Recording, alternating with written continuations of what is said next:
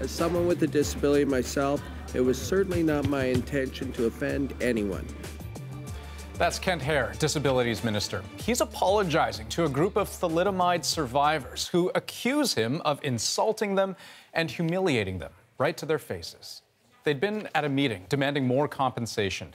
Thalidomide was a government-approved drug that caused birth defects. But they say Minister Hehr told them, unsympathetically, everyone in Canada has a sob story. And it didn't stop there. David Cochrane explains exactly what happened, and he asked the minister to explain what he said. A tough day for Kent Hehr, taking public heat over something he allegedly said in private.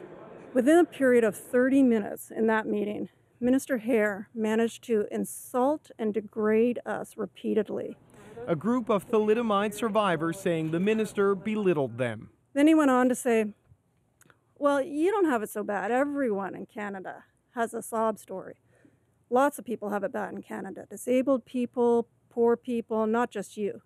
And he said to us, so, you probably have about 10 years left then now. That's good news for the Canadian government. Fuel for the opposition.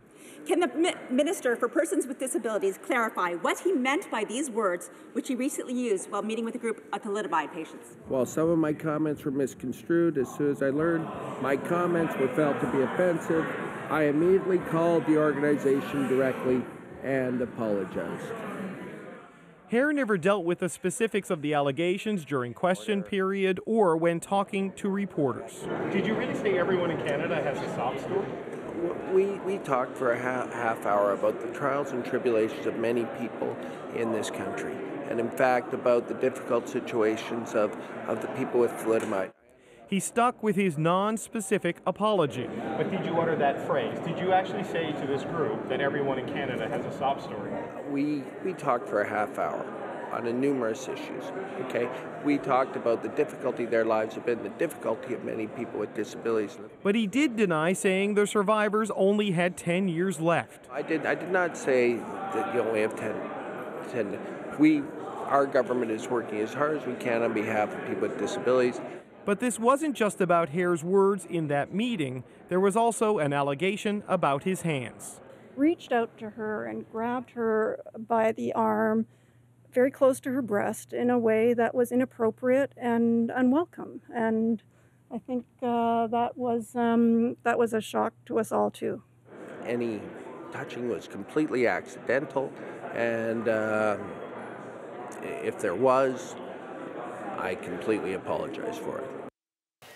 And David joins us now with more on this, because, David, how big of a problem is this for Hehr?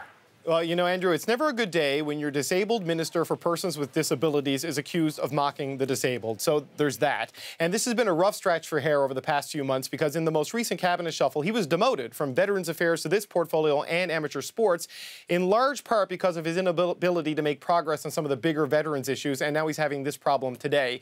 And, you know, it reminds a lot of people in this town of former Conservative cabinet minister Julian Fantino when he was Veterans Affairs minister, and he was caught on tape yelling at a group of veterans. You don't want public spats like this with stakeholders, especially where you have to defend your private conduct.